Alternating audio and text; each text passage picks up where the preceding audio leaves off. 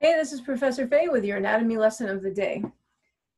If you look at this model, which is an overview of the lymphatic system, you can see that there are some lymph nodes scattered throughout the body, up here too, in the neck and head area. These lymph nodes are just named for the region of the body that they come from. And so what we're going to do is make our own lymph node today out of some clay.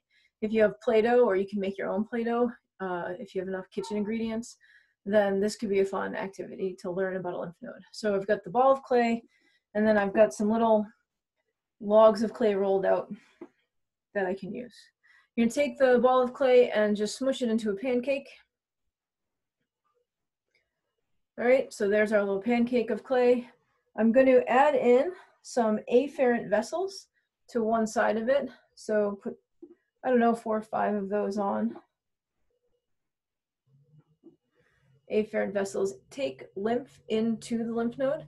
So we've got some afferent vessels all taking lymph into the lymph node.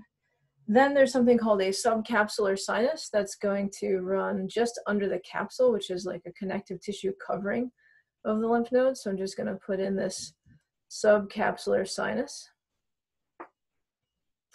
There we go. Afferent vessels take lymph in, then it runs through a subcapsular sinus. From there, it's going to run through trabecular sinuses that head towards the middle of the lymph node. Put in a few of those.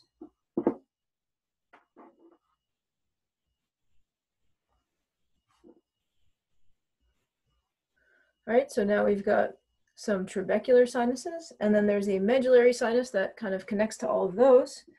So we'll put that in. There's no real rhyme or reason to that medullary sinus, like its shape or whatever, just a series of fluid-filled spaces that run through. And then the medullary sinus delivers lymph to efferent vessels that take it out of the lymph node. All right, so one more time here. We've got some afferent vessels, 4 or 5 of them here, that deliver lymph to the subcapsular sinus.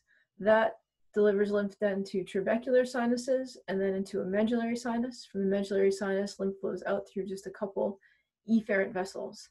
There are more afferent vessels than efferent vessels, so that lymph can travel through this lymph node slowly. The change in number of vessels means that there's a bit of a traffic jam of lymph as it flows through this lymph node.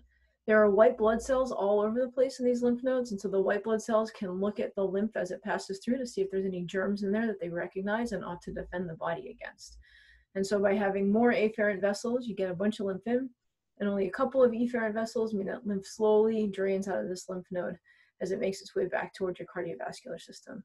And that gives your immune system a better chance of seeing the germs that are in there and starting an immune response against them. So that is your anatomy lesson of the day.